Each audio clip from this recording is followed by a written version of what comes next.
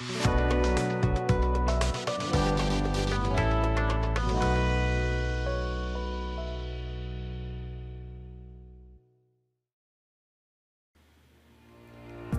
and welcome to this video tutorial on how to use QLM. In this tutorial, I'm going to show you how to modify your application and enable QLM license protection. If you watched the previous tutorial on how to define your product, you must now have a product defined and ready to be protected. For the purpose of this tutorial, we'll use the built-in demo product. If you're evaluating QLM, you should also use the built-in demo product. Launch the QLM Management Console and go to the Protect Your Application tab. There are several ways to integrate QLM into your application. In this tutorial, we will demo the simplest approach by using the QLM Standalone License Wizard application. The QLM License Wizard is a standalone graphical user interface that you can optionally use to allow your end user to enter a license key, activate it, and store the key on the end user system.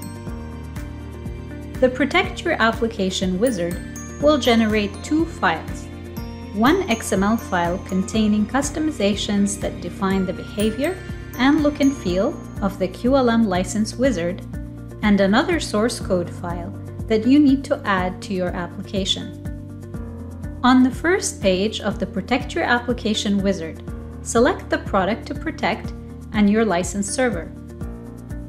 On the second page, select the programming language of your application. In this tutorial, we'll use C#. If your programming language is not listed, please contact us to inquire whether integration is possible. On the next page, you can customize the look and feel, behavior, and license options of the QLM license wizard. We will leave the default values and proceed. On the final page, you specify a folder where the wizard should generate its files. Two files are generated: an XML file that serves as input to the QLM license wizard. The XML file contains all the customizations that you made in the Protect Your Application wizard, and a source code file containing a class in the programming language that you selected. To view the final result of your customizations, click the Test License Wizard button and step through the wizard.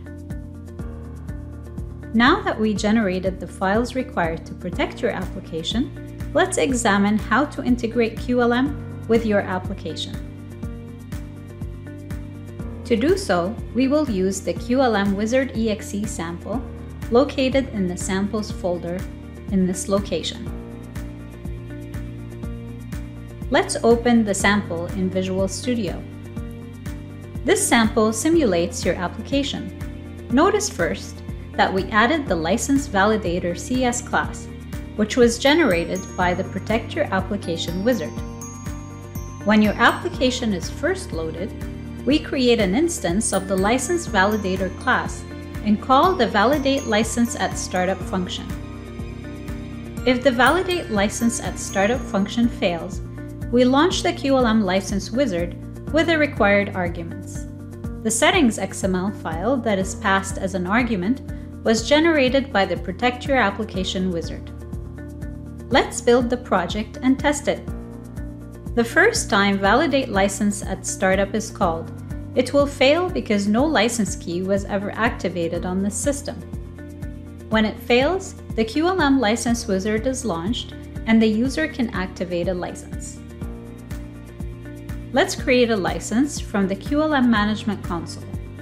Click the Manage Keys tab, click Create, select the demo product, and click OK. This will create a key for the demo product with the default options. Let's copy the key to the clipboard. Paste the key in the QLM license wizard and click Activate. The key is now activated and the application starts up. If we now exit the application and launch it again, the call to validate license at startup will succeed and the application will start up normally without prompting the user for a license key. This completes this demo. Thank you for taking the time to watch this tutorial.